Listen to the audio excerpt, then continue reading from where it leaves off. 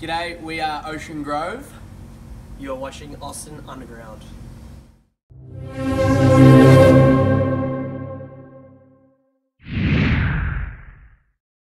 What's up, everybody? This is Tristan Stitt from Austin Underground. I'm here with two of the members from Ocean Grove, an Australian band, and this is Dale. I am the bassist, 4 strings, and singer. and Luke, I'm the vocalist, the main man, and I've got one mic. all right. So you guys have been on this tour. You're about halfway through it. Started at the start of this year. How's it been going? How do you guys like America so far? It's been really good. Obviously, that's been a common question. As we've been making our way through, and it's been really great to actually answer that, saying it's been really positive. Good. Everyone's been really welcoming, Good to hear that. and I mean it's as a climate and everything, it's a lot different from back home. We've experienced a lot of snow and things that we're not really accustomed to, but we're really lucky to be on this tour. We're playing a lot of really stellar A-class venues that I think a lot of bands, even from over here, would kill to play. Yeah. To come over here for the first time and to play these venues that have great sound in front of a lot of people, and to be getting the response that we're getting, I don't think we could be putting ourselves in a better position. So we're wrapped. Yeah, awesome. Yeah.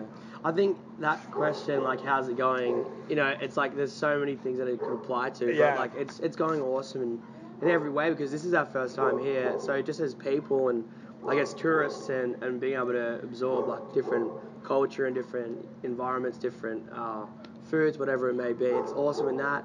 The shows have been really amazing. The venues have been good, like Dale said, but also the feedback that we've got from the American and Canadian fan base has been amazing as well. That's what's really blown us away, that we're opening these shows, and a lot of people probably haven't heard of us before, but we're kind of walking away at the end of each night with so many people saying, come back, you guys are great, we're on board with it, and I think that's at the end of the day, that's the reason why we're here, and I'm super happy about the fact that it seems to be going well in that area of things.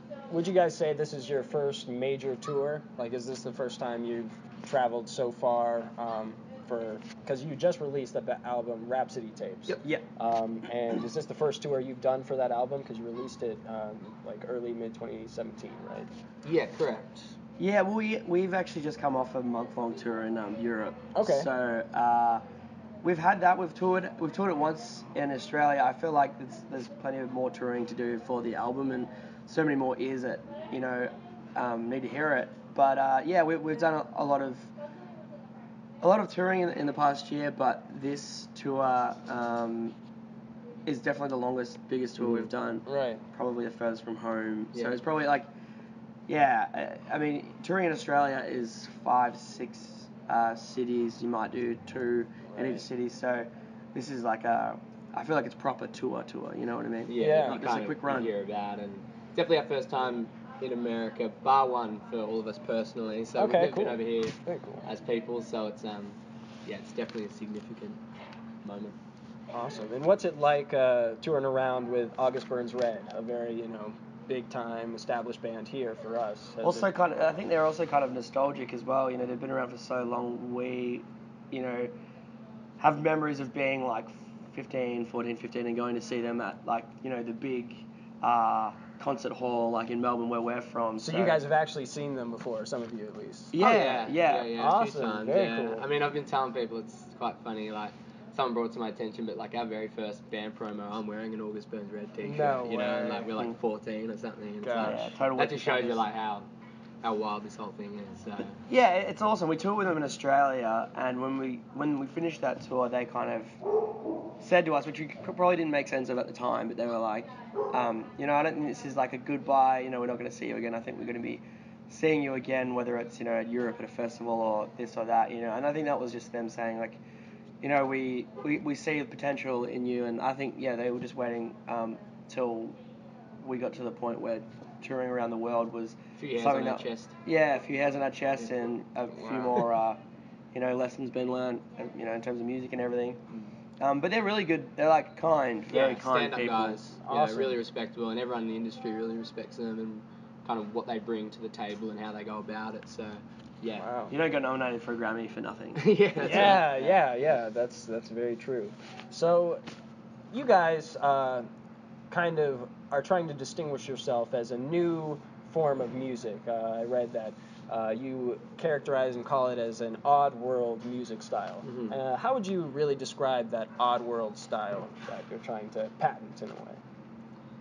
I guess the birth of it sort of came from not really knowing how to answer the question of what our sound was in the first place. Because that's the first question everyone asks. Exactly, And you it's know, like, and I think part of it was like we didn't have the answer, and we also, you know, I'm just reading a book on Metallica at the moment, you know, the birth of thrash metal and all that, and the same thing, you know, at the time this music was being created, no one had a name for it because they were like, it's new and it's different, and even then they were like, you know, we don't want to be pigeonholed in terms of like being a glam or just a heavy metal band. Like that's not what we're about. Like we want to be something different, and there shouldn't be any boundaries to the music that you're writing. And I think we very much have that that same ideology. How do you Ideology. say ideology. That was good. That was good. Yeah. I've had a coffee. I should be able to. It came out. It came out one way or another.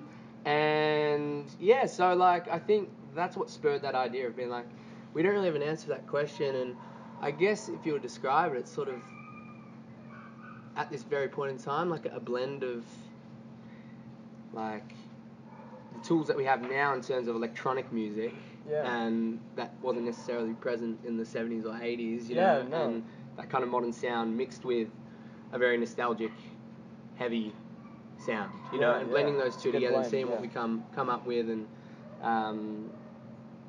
it's very much hyper realistic and experimental, and delving into areas where, you know, people might not have thought that you could do that with heavy music, but like I said, you know, it's kind of like experimenting with different kinds there's of no boundaries, so levels of perception. Yeah, and that's why Oddworld kind of sums it up, because it's like, I guess it is odd, it's weird, but like, you know, we kind of invite you to enter this new way of thinking and new way of like creating heavy music, because like we feel like it's the time where a lot has been done with heavy music, but there's so much more to go, and why not be, you know, on the front foot with that? So. Of course. Yeah, totally. You agree?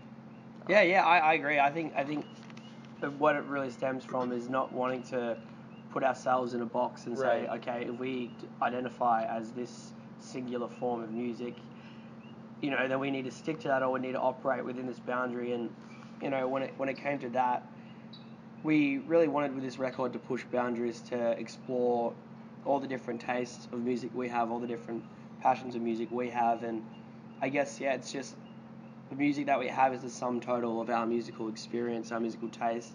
There's things that, you know, I can bring to the table that, you know, the rest of the guys, you know, it's not something they've delved into, and, you know, everyone brings their own flavour and own experience to the table, and I guess what we're doing with our music is exploring that spectrum. And why it makes sense to me is because I know that most people, they're not just heavy music fans. You know, you could ask anyone coming to the show and they're not going to say, no, I listen to heavy music, that's the one thing I listen to, and that's it.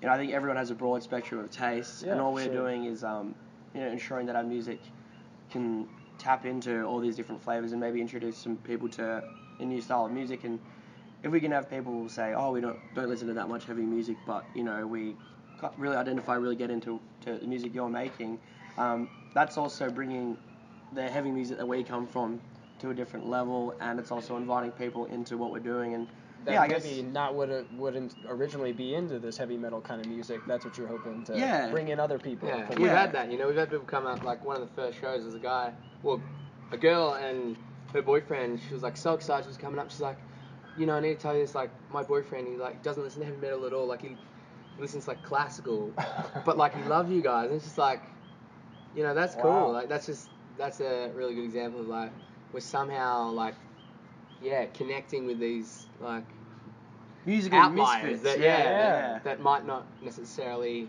connect with much else, and it's like that's a cool feeling. I think being open-minded with your music, it allows, you know, it invites people to be open-minded, you know, with accepting the type of music that you're into too, and inviting people in, and, you know, not being like, we're this band, you know, if you don't like this, then it's, you know, you got to fit in this box with us. But we're just saying, like, doors are open. Awesome. Well, it's been a really great opportunity to talk to you guys. You guys were in Houston a couple of nights ago. Now Yep. you're in Austin. Yep. How do you like Texas so far? Is it going all right? Shout out to Buc-ee's. Buc-ee's. Okay, that's a good Because shout out. I feel like we've got a couple of friends from Texas. We just toured with a band from Houston called Invent Animate, and oh, cool. the guy Austin, our friend that we're touring with, Austin from Austin, Massachusetts, of course. Yeah, he's coming around with us. So we've being from Australia, you hear so much about America. It's all in the movies, and you know, until you come here, you don't understand. But they said Buc-ee's is like the sum total of like the everything's bigger in Texas kind of thing. And we like love a gas station mall. Yeah, Seriously, yeah, that's how summed it up. Like, yeah.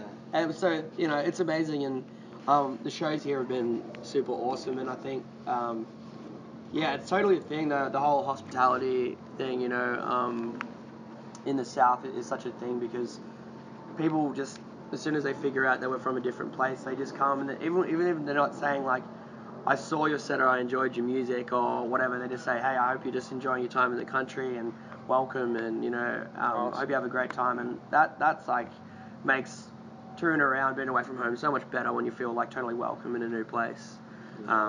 So yeah, Texas has been awesome, and I'm hoping tonight, like, this venue's huge, so I'm hoping we're going to rip one for sure. Awesome. Well, thank you guys for being here, and thanks for coming to Austin. Thank you, Tristan. Thank you. Yeah. From Austin Underground, Tristan Stitt, signing off. Gotcha.